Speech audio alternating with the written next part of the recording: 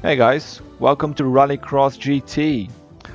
Today we're going to be doing something slightly different. We're doing a photo mode tutorial. So if you've been following us on Instagram, you'll see that we are hosting photo contests. And many people have been asking for tips on how to take better photos, how I take some of my shots as well. Even on racing or escapes mode.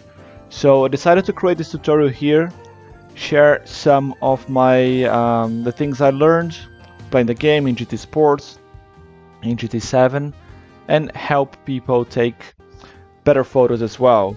So before we start, a big disclaimer: I'm not a professional photographer. I've just been playing this game here for a while. I have graduation in design, so I have some theory background, but I'm not a professional photographer, so I'm not going to be using technical terms or anything here. I'm just going to be talking about what the game shows, what the game offers, and just basic language. So before you can take photos, you need to unlock here the escapes mode. You need to do some missions in the cafe to unlock that. I forgot exactly which level. I'm gonna try to check later and put in the comments in the description. But you need to unlock the escapes mode in the cafe before you can take photos of your car. So after you unlock here the escapes, the game is gonna give you a quick tutorial on the basics of photography in the game, but it doesn't really tell you much about how to take photos. It just tells you about the features, the photography features that they've implemented in GT7. So I will assume you've done that already. I can cover more in depth later in a different video, but today we're just going to cover basics of photography, just basics of escapes mode. We're not going to look at racing photography. So let's get into the escapes mode.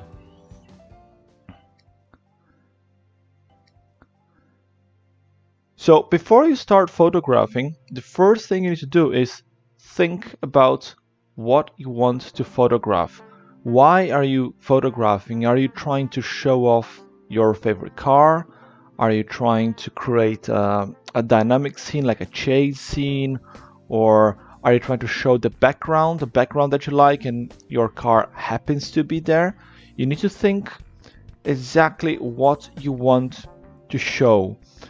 Because if you don't think, first of all, it's hard to take the photo, and second, the photo is not going to look very good. It's going to look like something just happened.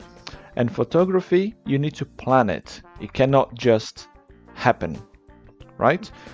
So after you think about what you want to do, we can choose a background. I'm going to show you a few examples of photographies that I've taken. Just so you have an idea of what I'm talking about.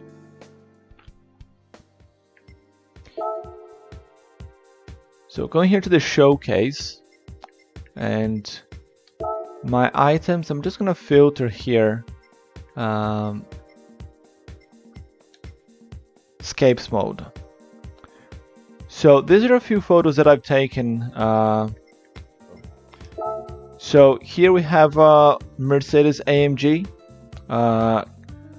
Bright green color in a very bright background as well, with backlight. It's quite a hard shot to take because of where the light's coming from, and the car is quite dark.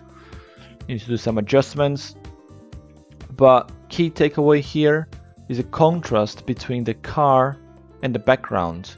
You can see the green color with the white, it kind of jumps, you know, so it's a nice shot. The car is right in the center of the photo. It's taking almost the whole frame, but you can see the mountain in the background as well, with the sun rising or setting. It looks quite a powerful picture. Another one that I like, very different picture here. This is a very dark picture. It's a Corvette C7 ZR1 in a petrol station. So this one has got a dark background with a lot of lights. So here we have a black car, And the cool thing about this is that the car can borrow a lot of the light from the landscape. As you can see, it reflects on the top, and it's quite dark here on the right hand side.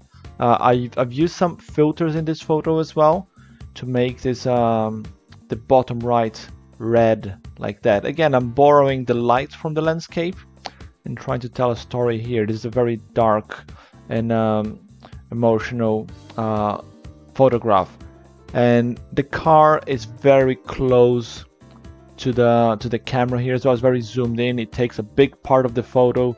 It's very like in your face as well. So we are trying to show off the car here and not necessarily the background. The same thing with the Mercedes, is trying to show off the car. Now, a very different shot here. We have a Nissan Fairlady Z in white silver color with a snow background and Mount Fuji in the back. Now, this shot is very different from the other two. This is, first of all, is a dynamic shot. The car is moving. You can see the blurred background. Also, the car is white, silver. It blends in with the snow, but it doesn't just blend in. It looks like it belongs there. So it kind of makes sense. You could use a different color. It would give a completely different effect if you just change the color of the car. But this is something else that you need to think about. The color and the background, how they go. And here, the car is not the main focus of the picture. It's not zoomed in. It's not taking the whole screen. Here, it's balancing with the background. It's telling a completely different story. It's a much more dynamic picture, and that's why it's from afar. And just another, these other two pictures here. So we're going to be working with this background here during this tutorial. So I'm just going to show these two photos that I've taken just before recording this. So it's the same background, but I just want to show how the framing completely changes the mood of the picture, of the background that you choose. So here we have a Lexus RCF. This is with the painted hood and the painted roof. It's in white on a gray background. You have some reflection underneath as well. It's got the lights on. It looks like the car is coming there from the left, from behind the pillars. It kind of tells a story here, but this is very zoomed in as well. It's a very aggressive picture. Now this is the same place. The only thing that changed here is the framing. So the car has not moved, the background has not moved. I've just zoomed out, so you can see that the reflection shows completely different, but now you have a lot more white space, empty space on the right hand side and above the car. It doesn't look like an aggressive picture anymore because you have a lot more space. So this is another thing you need to think about. What type of photo are you trying to take? What do you want to show? What story you want to tell? Do you want the impact, the car showing the power and energy? So then you're gonna zoom in, have a very close shot, or do you want a more calm background, something a little bit more contrasting, showing the car and in the background fitting in? So then you zoom in a little bit more, something like this, or like the Nissan that we showed before. So think before you're taking the picture. Choose your car according to the background, the car and the color, most importantly. You can have a blending contrast, or you can have a contrast of colors, different colors as well.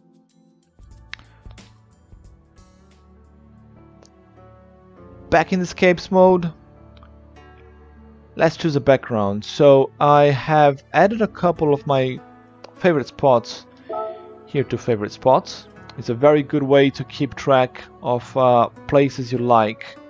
So this underground discharge channel. That's where we took that picture with the Lexus. So let's go into the same background as we had the Lexus. We're gonna try a slightly different car this time. Not the Lexus, something a little bit more colorful this time. Let's get this RX-8 here in bright red or orange.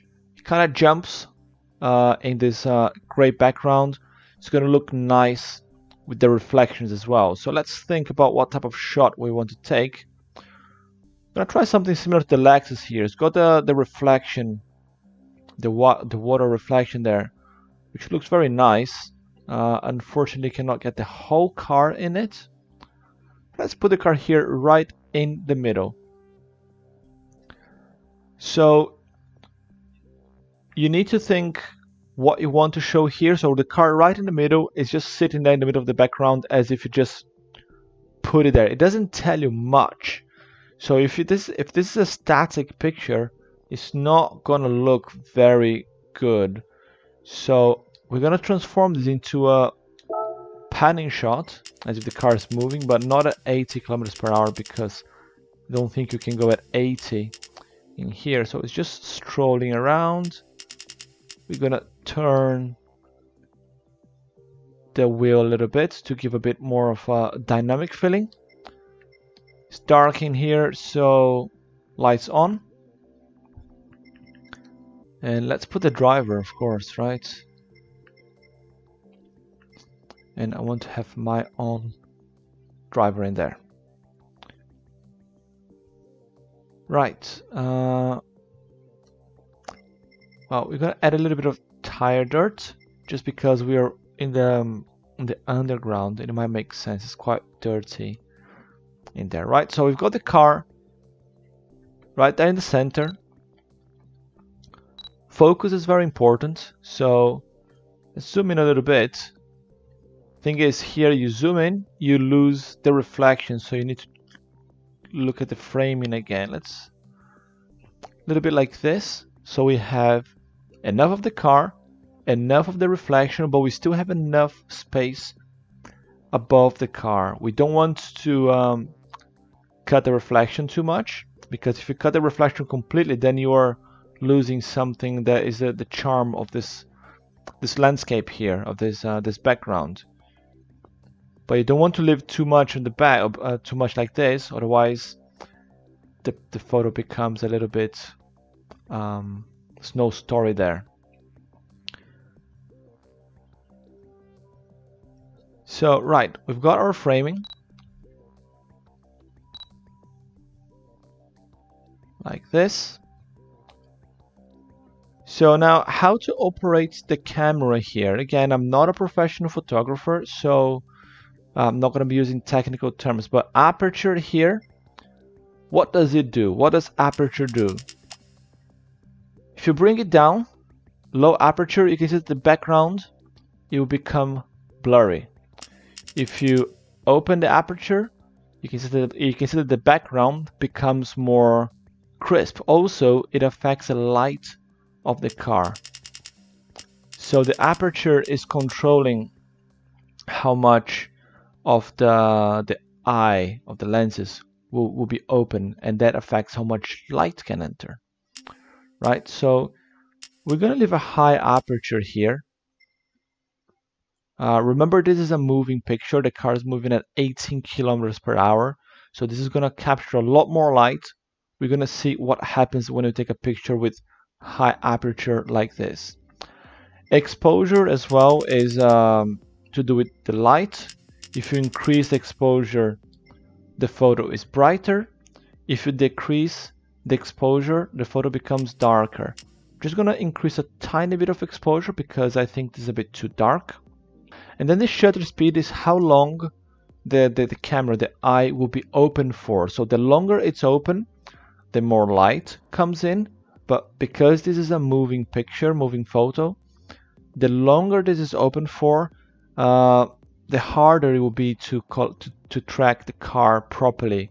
You get more of the blurry effect. So the longer it's open for, the more blur effect you get, and the longest, or the shorter is open for, you get more exactly what you're seeing right now. So you put all to the right to get more crisp picture, zero blur. You put more to the left if you want a lot of blur.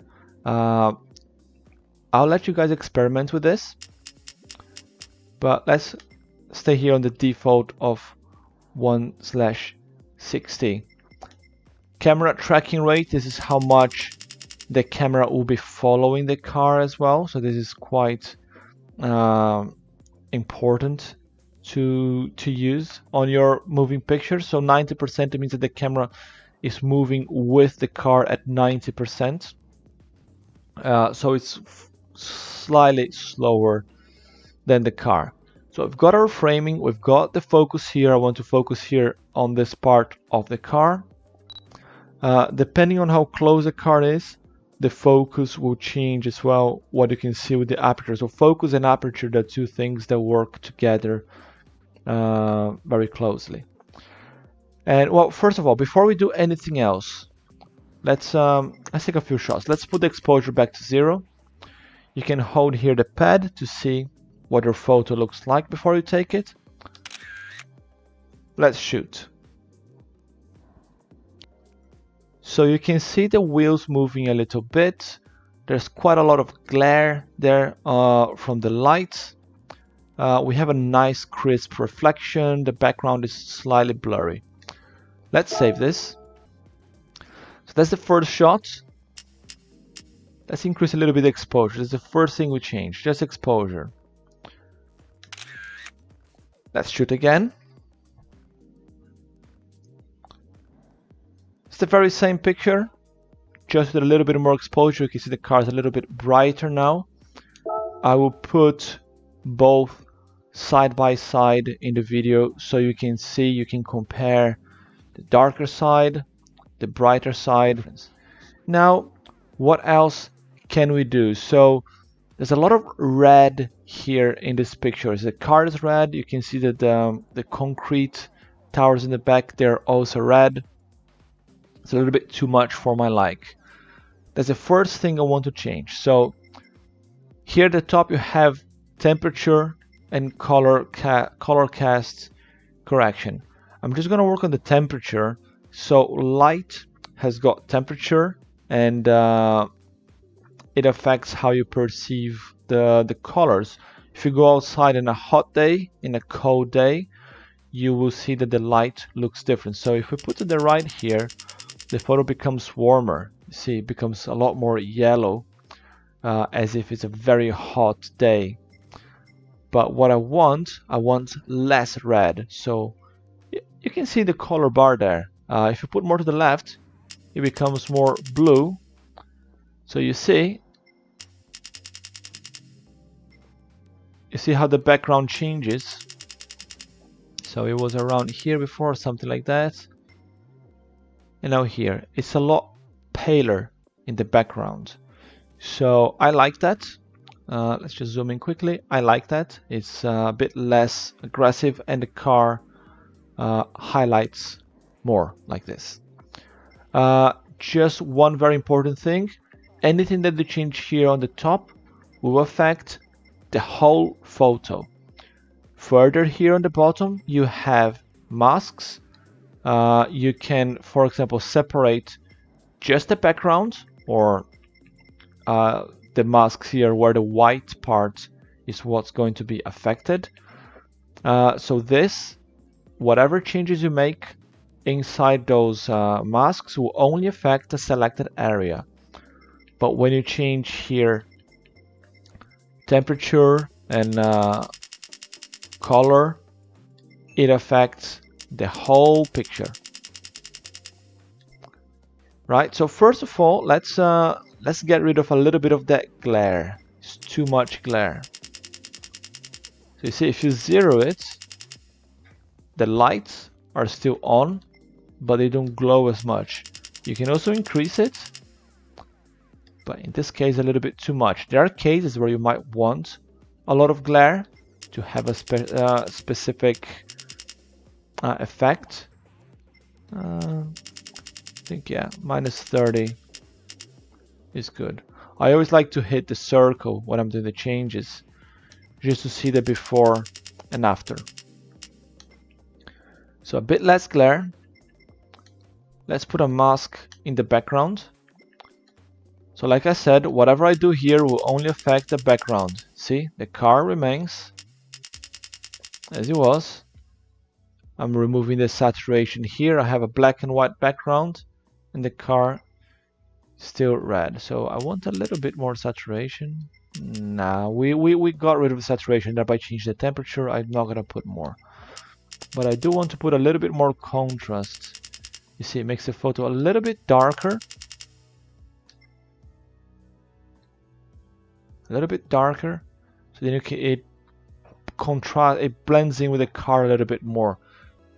So contrasts, highlights, they affect more the light of the car, or if you have a night picture with a lot of lights as well, the highlights will affect that. If we increase highlights here, it doesn't really make any difference because we only have natural light here. Blacks is something that we could work as well. Actually, yeah, by putting down 1 point. If you increase the blacks, you make everything whiter. If you decrease, everything darker. Usually, I just decrease by 1 point or 2. Just 1 point here. You can see that the shadows of the car on the bottom, they are a lot better now, a lot crispier. Quick zoom in. But now the car is a little bit too dark, so let's go work on the car now. So there is this last block here of filters that you can apply. This is just to the car or the driver if you have a driver sitting outside. Let's put a little bit of brightness there. Let's see if we need brightness. No, brightness is gonna make, yeah, a little bit of brightness. And then one down on the blacks as well, just to make the tires and the grills a little bit more defined. It looked a little bit washed out before. You don't need to put more contrast here. It's going to make the car too dark. We don't want that. You might want to do that. Sometimes it's cool, but not all the time. A little bit like this, perhaps. 5 contrast is good. Highlights, like I mentioned, it affects sources of light. So if we increase this, you can see what happens there to the lamps of the car. So we've decreased glare because we don't want that, but if you don't want to remove it completely because then it becomes too pale and lifeless. We want a little bit of life there. So now let's shoot. So this is our third photo. Let's save this one as well. So now we have 3 photos of the same car in the same place. So the first one is literally point and shoot. The second one, we've changed the exposure a little bit. And this one, we have changed the temperature to be a little bit cooler, which affects the background and the car. We have changed the background, added more contrast, and changed the blacks. And then we have treated the car, and we put a little bit of brightness, a little bit of contrast, and dialed down the black as well. So let us know in the comments which of the 3 photos you like the most. Well, more importantly, if you can tell the difference, if it's a meaningful difference to you, would you be happy just with the point and shoot? Or you think that going through all that work of changing the background and changing the car, if it makes any difference to you? Now, just before we finish playing with this one here, let's just change the aperture and see what difference it makes here. So Now we're gonna shoot with minimum aperture. We had maximum aperture here. We can see that the light of the car glows quite a lot. But now we're gonna decrease the aperture. It changes the light, but it also changes the reflection in the background. I don't want to blur it too much because you can see that the rear of the car is too blurry. I still want to get the whole car. So 4.0. And let's shoot again and see what happens.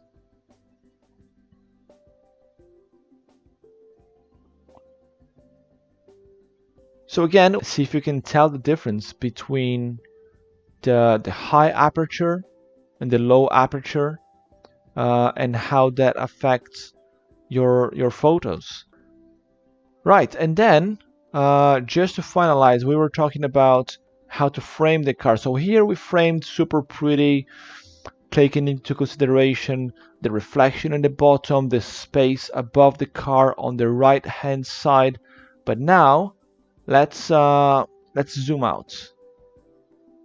So this, I think this is the original picture. I think I'm zoomed out the most here. Yeah, this is maximum zoom out. The focus here is still in the same place in the car. And let's shoot again.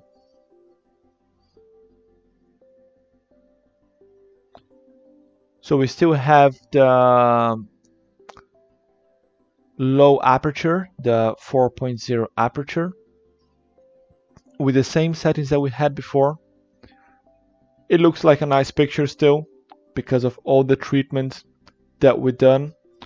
But now you have a lot more space around you. It looks more calm. It looks more like there's more space around. There's a bit more air. So these are just things that you need to take into consideration when you're taking a photo. Think before you shoot, plan it, choose a car, taking into consideration the background that you're going to be shooting. And yeah, I think that's it for takeaways. If you have any questions, any comments, please leave them in the comments. I would love to hear from you if you found this tutorial useful. Anything else you would like to see in the future from us as well. And if you found this useful, please do take photos as well. Post them on Instagram and tag us so we can have a look. At RallyCrossGT on Instagram, or you can use our hashtag RXGT. And yeah, I would love to see what you guys can do with these tips. I have a couple of more episodes planned, but there's a lot more that we can do here just on Scapes mode. I would love to see you guys again soon. If you like this, please give it a like. Consider subscribing to the channel. It encourages us to do more of this. Thanks a lot for sticking around. My name's Kurt Dunninger, and in the name of RallyCrossGT, thanks for watching.